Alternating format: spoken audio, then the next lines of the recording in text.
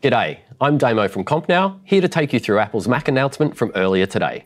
Yes, I did say earlier today, and not overnight, so a personal thanks to Apple for not making me get up at 3 AM to learn about the scary fast new M3 family of Apple Silicon. The M3 family, like the iPhone 15 Pro's A17 Pro processor, is manufactured using a 3nm process. We'll spare you all the technical jargon on why that's a big deal, other than to say that smaller means more processing power in the same area, using less actual power. Also, speaking of nanometers, a silicon atom is 0.2 nanometers wide. So with a 3nm process, we're talking about components being 15 silicon atoms wide. All of a sudden, quantum physics doesn't seem like such an academic subject. But onto our shiny new Macs. Firstly, the MacBook Pro has some updates that are sure to excite our enterprise and education customers. It's now available only in 14 and 16-inch varieties, with the 13-inch version replaced with an entry-level 14-inch version sporting an M3. This means that all MacBook Pros now feature the latest chassis with HDMI, SD card reader, MagSafe 3, and the gorgeous Liquid Retina XDR display. And these models are all available in the spiffy new space black color. Side note, the 13-inch MacBook Pro has been part of our lives in different forms since 2009, and we bid it a very fond farewell. Also leaving with this model is the Touch Bar.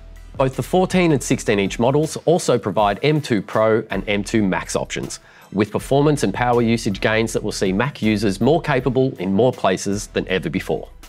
With the M3 Pro, users will see 20 to 40% improvements upgrading from previous generations of Apple Silicon. And for the M3 Max, it's 2 to 2.5 times faster. If you still haven't updated from an Intel MacBook Pro, you'll see performance increase by up to 11 times.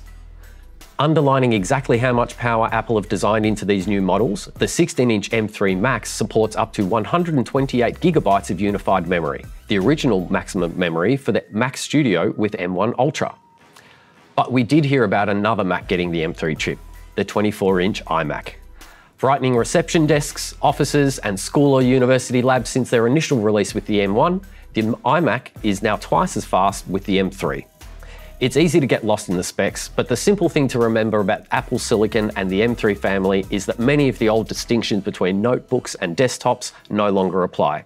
The M3 family run as fast as they can on battery, as well as power. With more of our enterprise customers now looking to Mac for heavy data analysis, machine learning, and AI, in addition to the traditional creative and developer use, these new M3 chips will speed up your workflows and give you options you've never had before. If that's something you'd like to learn more about, you can contact Compnow and ask for, well, me, actually. Our education customers now have another MacBook Pro to consider for teachers and students, with the base model now supporting HDMI out without a dongle, and a beautiful new iMac range for labs, offices, and perhaps the principal's desk. For support with your Apple devices in education generally, get in touch and ask for Michelle Bunda. For direct PL support for the classroom teachers, or advice for leadership, we also have the wonderful Karen Pastro, our Apple Professional Learning Specialist.